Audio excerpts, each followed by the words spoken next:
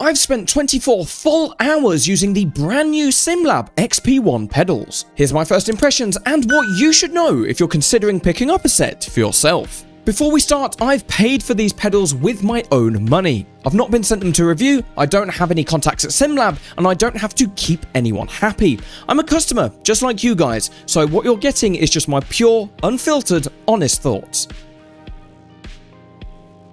I purchased all three pedals, the throttle and brake plus the separate clutch, for £573 excluding import charges to the UK, putting them in the mid-range price tier alongside the Husingfeld Sprints and SimGrade VX Pros, but above entry-level load cells like the Fanatec CSLs and Thrustmaster TLCMs. In box, the pedals were secured in molded foam and came with the control box, connecting cables, mounting hardware, and a variety of extra springs and elastomas. You will need a 5mm Allen key and a 9mm wrench to install them, but the process was simple and straightforward with my GT1 Evo footplate, and the pedal slots provide plenty of mounting options. The throttle is one long spring. It's light and buttery smooth with a minimal amount of travel, so going from no throttle to 100% can be achieved in a flash. The brake uses a spring and an elastoma, with a clear change in resistance between the two which should make consistent braking a breeze. The clutch uses a spring and a two-stage setup. The change in pressure should make finding the bite point second nature.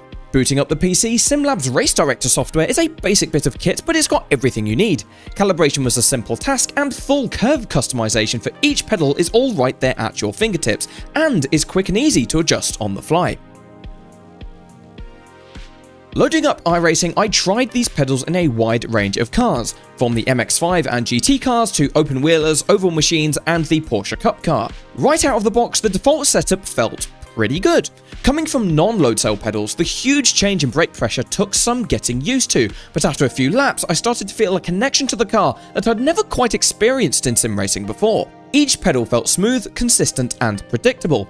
As they're so sensitive, I did have to add some dead zones, but that was quick and easy in the Race Director software.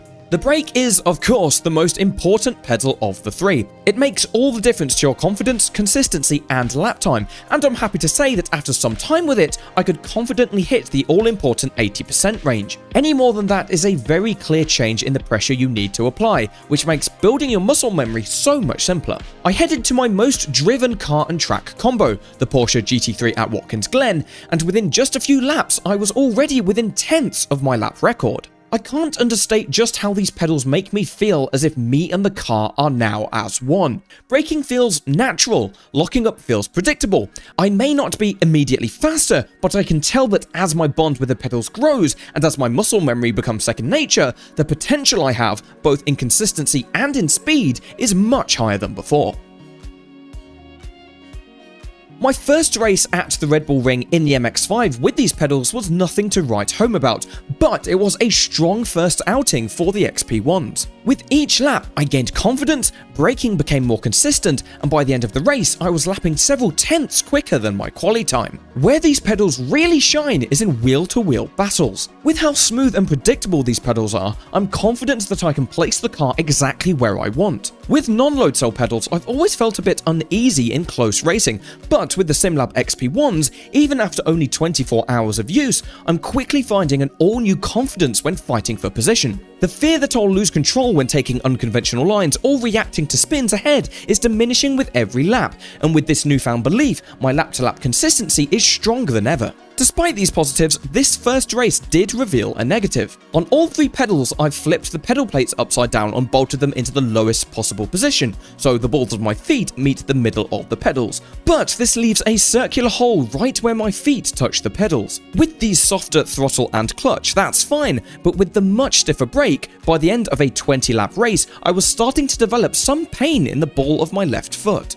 Now, I'm certain this is something I can dial out by adjusting the pedal plates, brake stiffness, and more, but with the pedals as they are out of the box, I had to switch from socks to a pair of shoes to avoid any more discomfort. Jumping from the MX-5 into races in other machinery was surprisingly effortless. Hopping from car to car is never a completely smooth experience, no matter the hardware, but I was pleasantly surprised that the muscle memory I built in the MX-5 quickly translated to other cars, making switching machinery much easier than with non-load cells. GT4, GT3, F4, even on dirt, without a doubt these pedals enhanced my racing experience, and I'm sure that as I grow with them, they'll continue to enhance it further. All in all, after 24 hours with the SimLab XP1 pedals, I have to say I'm very impressed. They're smooth, reliable, accurate, precise, everything I'd want from a set of load cells, especially ones in this price range. The confidence they give me on track is worth its weight in gold, and as my muscle memory builds, I can see a clear path to even greater confidence, consistency, and speed as time goes on. Straight out of the box, they're a joy to use, and whilst I haven't experimented with all the adjustments quite yet, that'll come in my full review in the next few weeks, I've no doubt that with the sheer level of customization available, I'll be able to dial in the pedals exactly to what suits me. Could the SimLab XP1s be the new mid-tier standard? It's too early to say for sure, but they've certainly got the potential to match and even surpass competitors like the Husingfeld Sprints. These pedals have made me fall in love with sim racing all over again, but time will tell if the honeymoon period will last. Bringing together the price, the performance, and alternatives in the same price range, I'm giving the SimLab XP1 pedals a first impression score of 9 out of 10.